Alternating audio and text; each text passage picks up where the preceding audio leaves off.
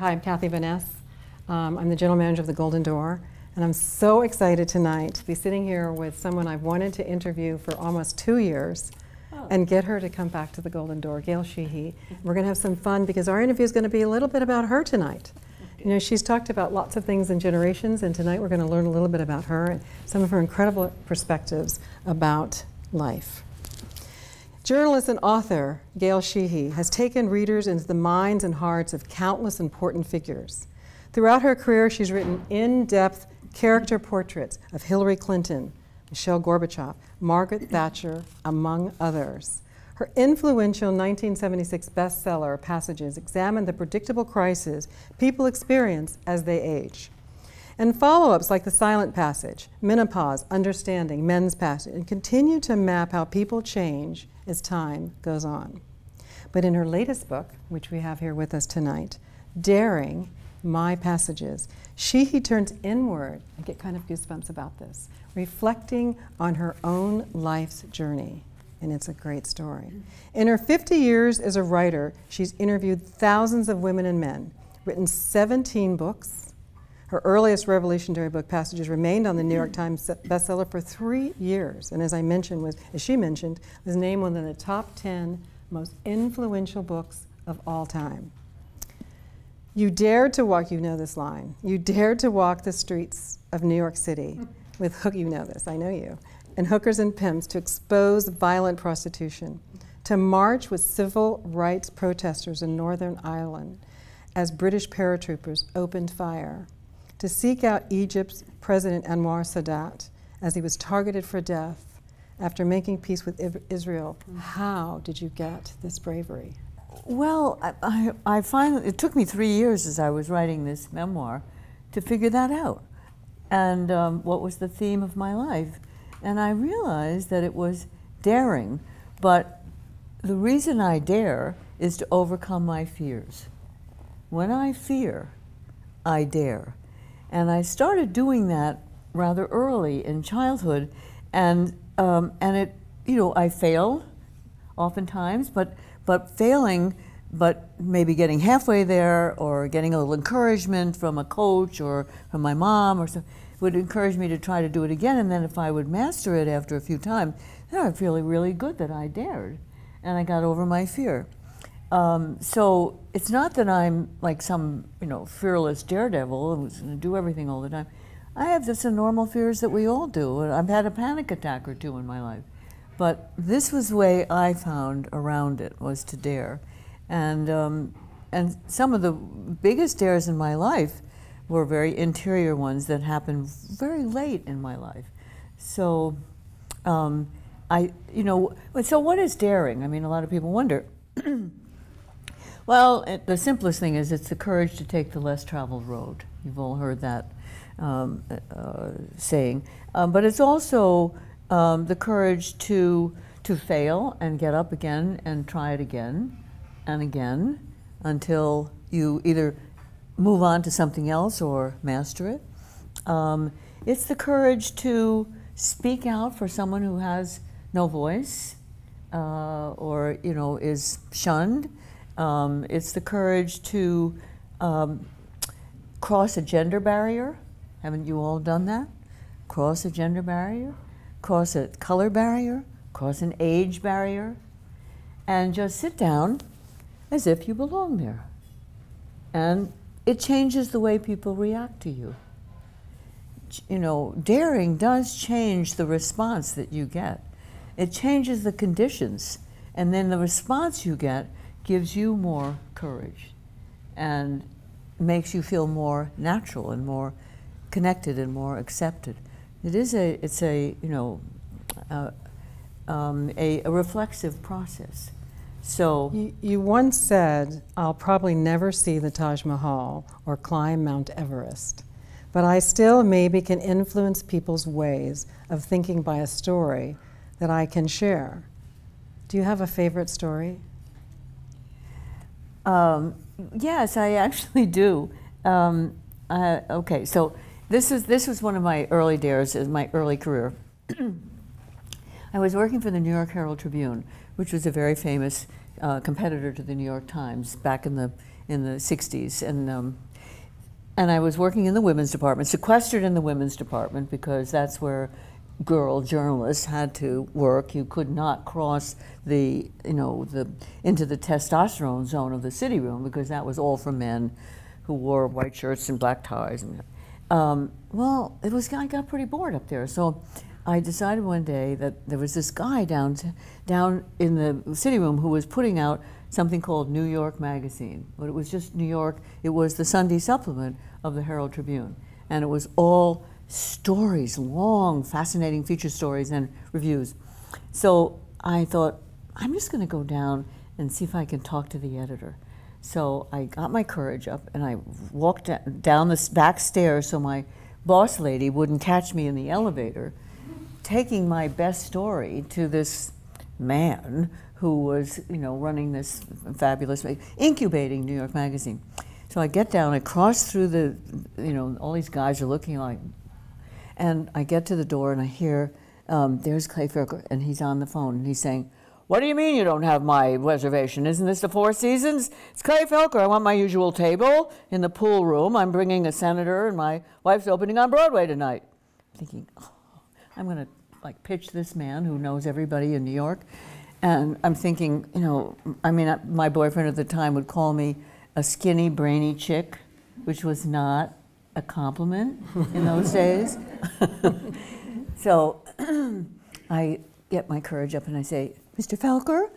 And he says, "Where did you come from?" "Oh, the estrogen zone." Oh my gosh. And he laughed and he said, "What have you got for me?" And I said, "Oh, I know I have 30 seconds. And I said, "Well, it's a story about loser guys who have a beach house on Fire Island, and they're trying to attract beautiful girls to come and share their beach house and sit on their beach blanket and attract other beautiful girls because they can't." It's kind of like flypaper. And he said, "Did you?" And I said, "And they're having specimen viewing parties."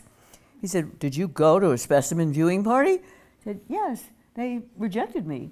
He said, "Great, write it just like you told, write it like a scene. We'll call it the Flypaper People." Oh my gosh. Well, I thought, write journalism like a scene? I never heard of that. It was all who, what, when, where, why in those days. And so that was my jumping off point into writing the new journalism. So a year later, Clay takes the magazine, New York Herald Tribune folds. Clay takes the magazine public. He has a big party at the Four Seasons. I can't go. I live on the Lower East Side in the 4th floor walk-up with my 2.5-year-old child and a husband who's always at the hospital because he's an intern. So late at night, I'm closing the window and I see this limousine pull up on East 7th Street. We didn't have limousines there. And this man in black tie gets out. And all of a sudden I hear that my lookout, a Ukrainian seamstress on the 1st floor, she calls up and says, "A fancy man wants coming up." Okay? And I said, okay. So in walks Clay, burst in and said, "Well, where were you tonight? Why weren't you at the Four Seasons?" And I said, "Well, I don't have a babysitter. I don't, my husband's at the hospital. I don't have a gown." And he said, "Gail, listen, I want you to go out and," he said, I know what he said. He said, "What do you know about politics?" I said, "Well, my mother's a natural-born Irish bomb-throwing, person, and my father's a country club Republican, so I know about politics. It's about fighting at the dinner table." Exactly. He said, "Great, then you'll understand Bobby." Oh my goodness. "Bobby who?" "Bobby Kennedy." "Bobby Kennedy?" He said, "Yes, I want you to go out and cover his political campaign, his presidential campaign against Gene McCarthy in California and Oregon." I said, "Me? I've never written a political story." And he said, "Gail, you never make your name as a writer, just writing nice little stories for the women's department. No matter how good they are, people aren't going to remember them. You have to write about something everybody's talking about, but nobody knows the why." That was really good advice. And so I went. I took my fear in my mouth and said, "Okay, I'm going to dare to do this, and we'll see what happens." And the next thing you know, I'm in Oregon, and it's a rainy, horrible, squally day, and the senator is going to take a tiny little plane up and down the Cascade Mountains to, see all the rural people in Oregon. Well, none of the big-time journalists wanted to go, so I get a seat. There's only like 8 of us in the plane, and all of a sudden I'm on the plane and I hear, "Would you like to sit up here, New York?" What? That's me. And so I'm sitting next to Bobby Kennedy, and this lovely thing happens. He asks an aide to bring him JFK's overcoat, his brother's overcoat. It was, 5 years since President Kennedy had been assassinated, and Bobby Kennedy was still wearing his brother's clothes. So it was a very poignant moment. It led us to talk about his family and about many tragedies in his family. And then we get off and stop in these rural places, and he'd be greeted by these shaggy bearded guys with, a rifle over one shoulder, and I swear a raccoon or a possum on the other shoulder. And he'd just walk right through them, go on, stand on the courthouse steps without really any protection in those days. And then he'd try to engage them in conversation about limiting the spread of guns. You can imagine how popular that subject was in that setting. But he would continue to do that in burg after burg. I thought, that's courage. And we get back on the plane at the end of the day, and it's even worse weather, and we're flying through, bumping around, and all of a sudden, we can't see this, but another plane is heading straight at us, and our plane drops like a stone, like 60 feet. And the guys are screaming, my stomach is turning over, and Bobby Kennedy quips in the middle of it, "I knew Gene McCarthy was desperate. I didn't know he was that desperate." Well, that gave me an insight that I never would have had if I hadn't gone on that trip, because what it told me was this man was a fatalist. He'd had so much tragedy and loss in his life, and he knew when he was, prancing around to talking about spreading, limiting the spread of guns and talking about, the underclass, that he was a target. And he did it anyway. And 2 nights later, his own life was ended at the point of a gun. So that story mattered, and it wouldn't have. That's an amazing story. It is an amazing story. When I think of that, I was in that moment of history, and that way awakened an appetite. So I managed to get into a lot of other moments of history. Oh my gosh. Well, I want to ask you a little bit about your groundbreaking work in New Passages. I think this is the perfect book for this audience, and probably for a lot of audience, obviously the bestseller, but it talks about how do you customize your life cycles. And customize your lifestyle. Can you explain that to our guest? And there's a couple questions here. I want to just repeat a couple more, because you're going to go to a big thing. I want to get them in the mindset. The idea about stopping and recalculating your life the day you turn 45 as an infancy and a new start of life. Brilliant. Absolutely. Second adulthood. Second adulthood. I think these are, especially for baby boomers and this generation that has so much left to give. Let's talk a little about that. Well, there's a third adulthood for baby boomers who are in their 60s and 70s. And what I hear a lot is from millennials saying, I keep having these women calling me up, and these are millennials who are working for nonprofits and various kinds of, community organizations and so on. They say, these women are calling me up. They're 7 years old. They're activists. They're really good activists, and they want to, get out there in the field and do work. And they are, as you know. They're not retiring, most of them. They are very, very active. I agree. I think there's a whole, but are some people afraid to get out there and maybe try? Are there the people who it just happens automatically and they just keep going, they have so much energy, and there's just some that are afraid? I might have thought so, but I was on the Women's March in Washington, and I've been on a lot of marches, but I must say that one really touched me more than almost anyone, because there were girls there, 14 and 16, not even necessarily with their mothers or with their older sister, and there were women in wheelchairs, there were women with canes, there were women with, all ages and sizes. And the sense of solidarity, the sense of, I know we are not a monolith. How could you possibly be with all the individuals there are among women and men? But that day, we were a monolith. There was a monolithic feeling about it, and there was no violence, there was no interruption, there was no shoving, there was no bitching because it was too hot and you couldn't move, and and all of that. Half of us didn't even hear the speeches because we came from the other direction and we were behind the stage, but it didn't matter because the sense of being there together. So, and I think that is going to revive our politics in this time of great distress. I want to give you a quote of your own that I sort of love. I have a couple of them, if you don't mind. One is, if every day is an awakening, you will never grow old. You will just keep growing. What was your awakening? Your very own. Well, I have had many awakenings. I had an interesting awakening just the other day. I went on a day's retreat with the women of my church, and we were doing a walking meditation. And they said, the instruction was, try to just focus on something really simple, like the articulation of your foot. Put down the heel, feel the center, feel your toes, and just think about the articulation of your foot and the movement that you're allowed to make and how long you can make it and so on. So I actually did that. And for once my monkey mind didn't take over. I was really doing that. I was enjoying it. And I was I finally realized that I wasn't worried about whether I was keeping up with younger people. I was going at my own pace, and I felt totally balanced, as if I was doing Tai Chi.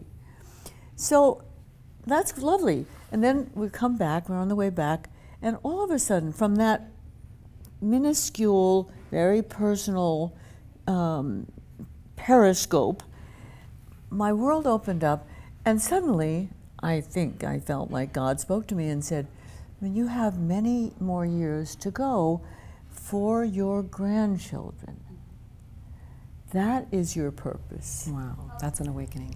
And I thought, and I started to calculate. I said, well, okay, one is 9, one is 12, one is 16, and I want to be able to see each one of them start college, so that means I have to live till I'm 89. You will. Look at you, you look great. I want to give you another quote. Okay. If we don't change, we don't grow. If we don't grow, we're not really living. We're not really living. How many of you feel like that? Yeah, I mean, haven't you been in that place where you're not growing, where you're just kind of stuck, and then you suddenly, you realize it at some point, and that's the time to be daring. That's the time to get out of your comfort zone and, do something that you wouldn't have attempted before. And it just, it gets everything going. I mean, I learned this really in terms of health when my husband got cancer, and then we had radical surgery and he got over that first one. Then he had a second one a few years later, which was lymphoma. And it wasn't serious, it was contained and indolent and da-da-da. And the doctor said, I'm not going to give you any treatment because nothing I do is going to really prolong your life at this point. We said, are you going to give up on us? And he said, no. I said, my prescription for you is go out and do something you would never have done before this crisis, and do it together. We changed our lives. We totally changed our lives. It took a year to figure it out, but we then changed our lives. And what I learned from that was the discomfort of it, the excitement of it, the fear of it, the anticipation of it. All of those things really made us grow. And by the time we got to move from New York to Berkeley, California to start a new life, we were in love again. We were young again. We were, jogging around, a hill overlooking the Pacific. It was fantastic. And so I'm not saying that there wasn't a lot of scary stuff in there, and, are we giving up our New York life forever, and will we ever see our grandchildren and all that?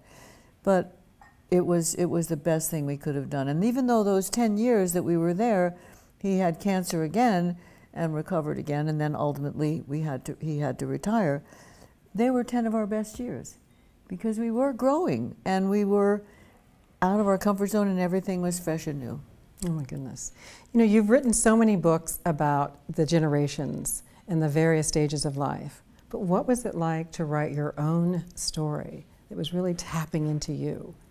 It's quite really personal. hard.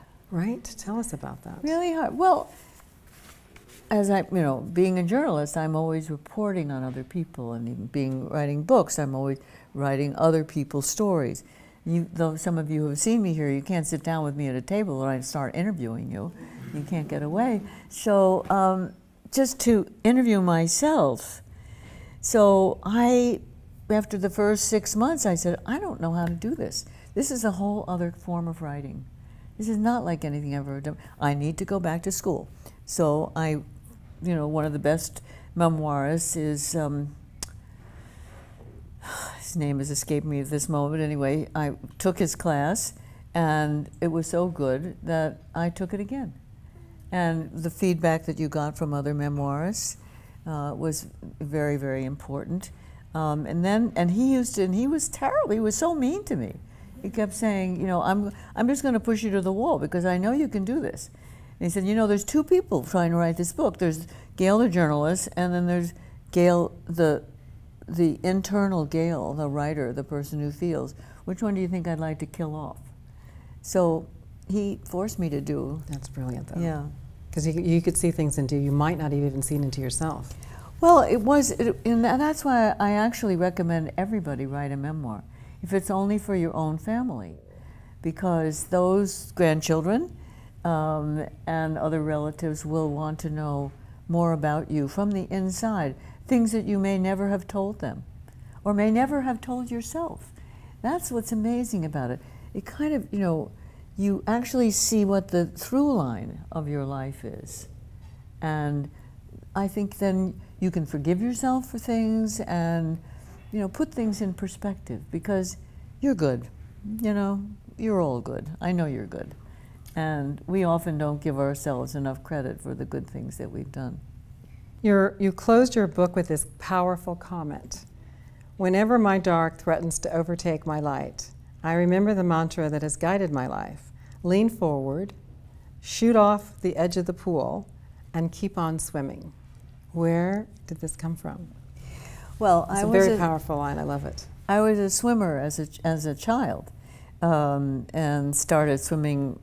My parents couldn't stop me from walking into the Long Island Sound. I had no fear of the water, and so they had to teach me how to swim when I was 3 years old, and pushing me back and forth. And so I loved the water, and I became a racer.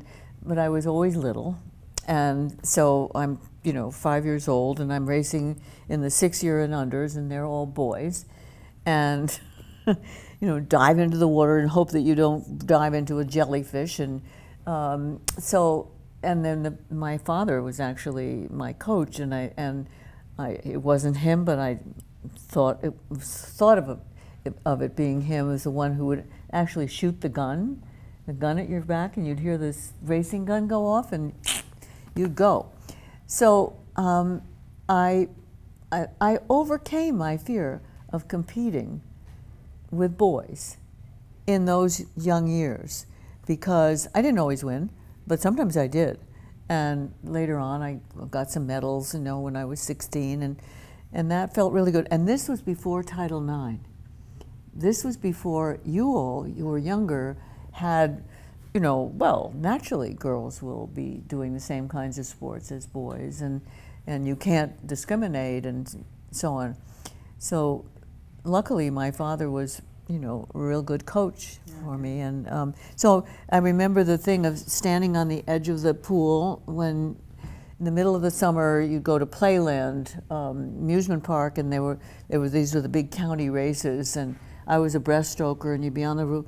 And one day I really goofed, and the gun would go off, and you'd jump and go in the water, and breaststroke, you don't come up until you're two-thirds of the way there, and then you butterfly in. So we set one false start, two false starts. Third false start, if you dive in before the gun, you're disqualified. So I dive in and I'm, swimming, and I can see there's nobody around me. I'm so excited. And then I hear all this yelling and shouting and screaming, and it's my team, and they're screaming for me, Gail, stop! I didn't hear it. And so I lost that race, and so I thought, okay, you should never really listen to what other people are saying or doing. So I had a lot of good experiences about coming from that, the swimming races. I love your project, Do You Dare? Is that going to be a book? Well, there's wonderful stories in there. Oh my gosh, of daring and bravery and courage. A lot of, I had a daring project called the Sheehy Daring Project, and I had a website, and I invited people to send in their daring stories, and then said if they, sounds interesting, I'll call you and we can discuss it over the phone, and I'll write it up and post it. So I got hundreds and hundreds of great stories, and they were everything from a young woman who was 19 and she couldn't go back to college for her second year because her father lost his job in the recession, and so she, instead of feeling bereft and hanging out in her little Maine fishing town and marrying the boy in high school who always expected that she would, she decided she was going to see something of the world. So she had a friend in Charleston, South Carolina she could stay with. She went to the South to learn what the South was like, because she was from Maine. And she was a waitress, and she learned what the South was like was about structural racism. She was a waitress, and all the people in her restaurant were white, except for the dishwashers, who the customers never saw because they were black. And so for the first time, the shock of structural racism. But then she made enough money to backpack for 6 months all over Europe by herself at 19. And, sometimes wondering what she was doing, walking down the middle of a street, obviously just a student with a backpack, a woman alone at night. Got over that. But the main thing that she discovered in Europe, sitting at cafe tables and talking with people, she had several languages, there's this thing called patriarchy. Well, she'd never heard of patriarchy. She never knew, there was nobody who would ever use that word or introduce that concept. And the idea that it was not only in Europe, it was also back home. Yeah. So that was daring of her. And she learned so much about the world, and she went back and did not settle down with a boy in Maine, and went back to college and is now on her way to being a writer. Wow.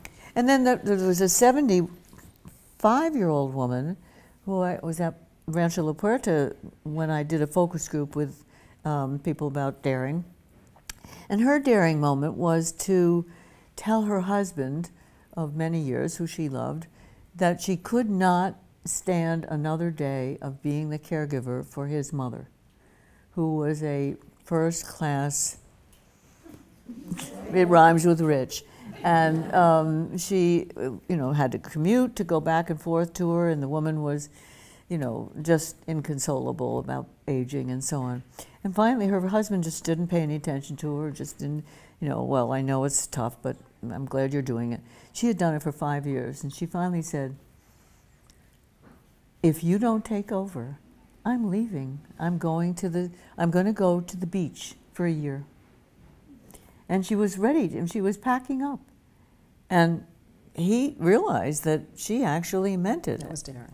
And it was freeing. Yes. And she then was able to even sort of make peace with the mother-in-law and take her out for several martinis on the night that she had chosen to leave this earth.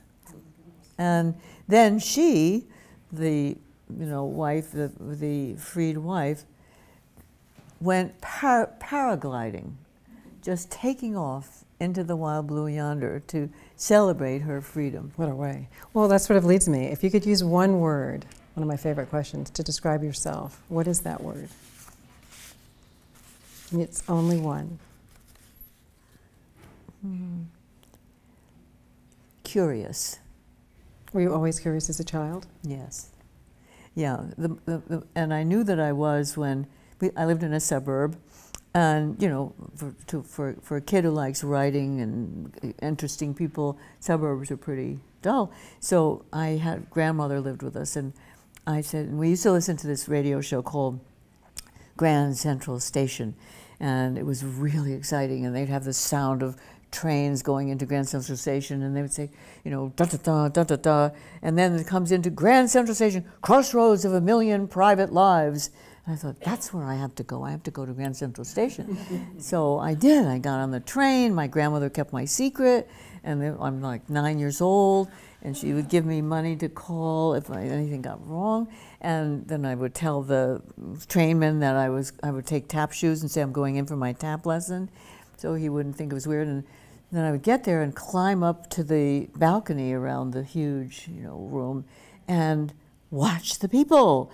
And I'd see, you know, a man with a, you know, slouched hat and a raincoat, and he'd kind of come up and start talking with a woman who had dark glasses on and looked foreign, and they'd talk, and then they'd move away, and I'd say, they must be communists. I'd write that story, and so that was my, you know, I realized that I had to just keep going out there and discovering the world to satisfy my curiosity. Well, at the end of all of our interviews, as we know, we always ask the same question. I gave Gail a hint, which we don't usually even give anybody hints, so she will have some answer. We ask our lovely guest, and oh my gosh, it's so wonderful to be able to sit here and chat with you tonight, to provide for you all a golden nugget, something that you all can take home with you, that's your very own gift from our speaker tonight while she shares with us. So I'm asking you, what is your golden nugget for our guest tonight? Well, I have this, I've already started to say this, but I think there's 3 things that will really help you to prolong a healthy life. 1, the Golden Door. 2, Rancho La Puerta. And 3, royal jelly. Have you ever heard of royal jelly? Of course. Yes, of course. I know exactly what that is. You know what I'm talking about? I'm afraid we do. Right? Of course we do. And yes, you're right. How many of you have ever heard of royal jelly? A bunch of you, good. Not everybody, but you know. I mean, do you want to be a queen bee? Right? I mean, she's a little heavier than the male bees, but she lives 9 times longer. I've been taking royal jelly for 30 years, every morning, and I hardly ever, never had a serious illness, and I hardly ever get colds.